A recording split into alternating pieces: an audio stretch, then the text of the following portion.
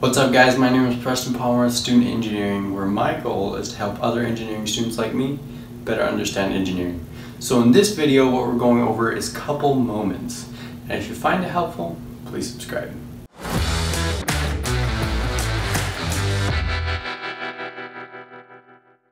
So what we need to understand first is that a couple in statics is two forces that are parallel to each other and equal in magnitude but opposite in direction, and they are separated by a distance d that is perpendicular between the two forces, and that can be shown as a force, we'll call it force F, and another force going the other way, we'll call it negative F, and our distance d, and we'll show that they have right angles coming off like that.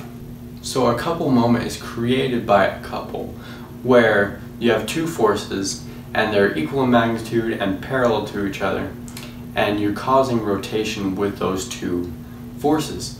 And so what we need to understand about couple moments is that they are a free vector. Remember that a moment is a vector, and in the case of couple moments they're a free vector. But basically, unlike regular moments, which have to have a fixed axis of rotation, couple moments can cause rotation about any point.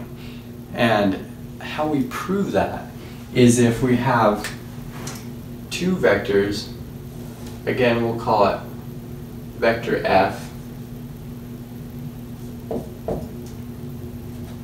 and another one called negative F, and we have 2 points on those forces. We'll call that one A and this one B, and we have a position vector going from point A to point B, and we'll call that position vector R.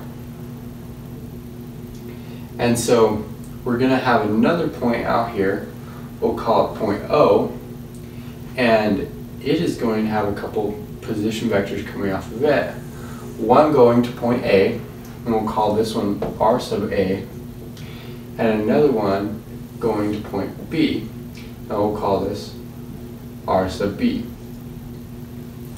Well, if we were wanting to find the moment created by these two forces at point O using regular moments, well, we take the cross product of the position vector and our force vector, and we'd add those two up and we'd find the moment caused by those.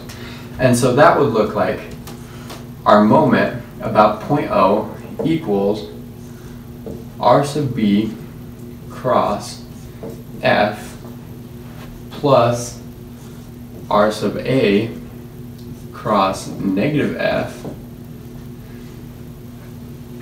And if we use the properties of cross products, we can rewrite that as our moment about point O equals R sub B cross F minus R sub A cross F.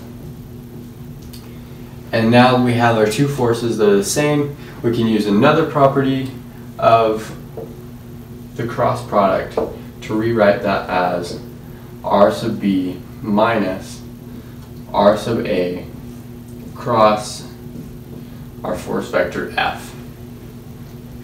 Well, we can note here, using the basics of vectors, that R sub A plus R equals R sub B. So we'll write that out as R sub B equals R sub A plus our vector R. We'll subtract R sub A to the other side, and we'll get that R sub B minus R sub A equals our position vector R that's going between our two forces.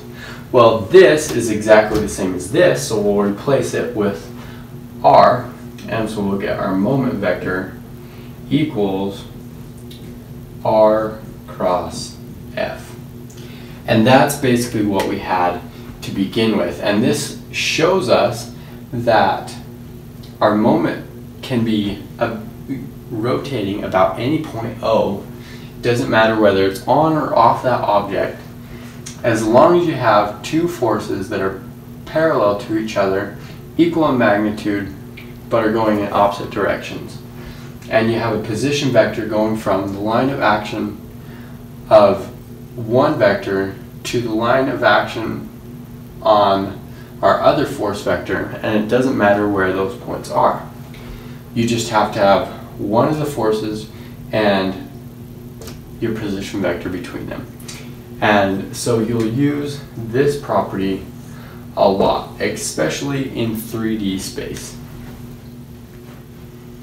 Alright guys, so this will be important when you're using couple moments. And if you're just wanting to find the magnitude, which is often what you'll do using just in 2D space, that is going to be the magnitude equals our force times by the perpendicular distance between your two forces. So this is using the exact same variables as it is in here, except for you just have the magnitude of your force and you have the perpendicular distance between those two forces acting as the moment arm. So say if you're wanting to find the moment about this point here, because one of your forces is going through your axis of rotation, it's not going to cause rotation there, but your other force is going to be perpendicular to your moment arm, and that is going to be the magnitude of your force. And so remember that while you can add vectors to find your resultant moment vector, you cannot add the magnitude of your moment up unless your moments are going all in the same direction, or in other words, they're all rotating along the same axis. Alright guys, that's it for this video. That's the basics of couple moments and couple forces. And if you want some example problems, I'll leave links to a couple of mine at the end of this video. And if you found it helpful, hit that like button, share it with your classmates. If you have any questions or suggestions, leave them down in the comments below, and don't forget to subscribe.